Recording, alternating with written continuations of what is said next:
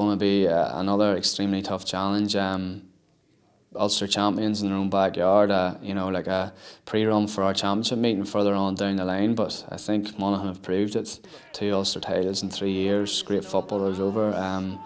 Probably a wee bit further down the line than we are in terms of the preparation and different things, and you know, they know what they're about, and a very, very good league campaign last year. Come championship time, Monaghan will know a lot about us. We know a lot about Monaghan from watching them in the Ulster Championships past couple of years. So it's very hard to gauge if a league fixture will have any bearing come championship time at the start of June. With my eyes, Ulster is by far the strongest province.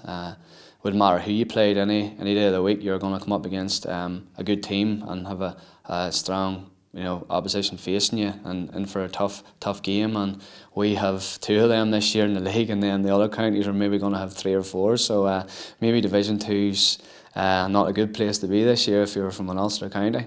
A lot of the lads are going to experience Division 1 football for the first time, so they'll maybe see the step up again from Division 2, so it's only going to help them in the long run, and hopefully, as I say, if we can maintain our place in Division 1 and stay there, then it's going to help the younger lads and down football in general.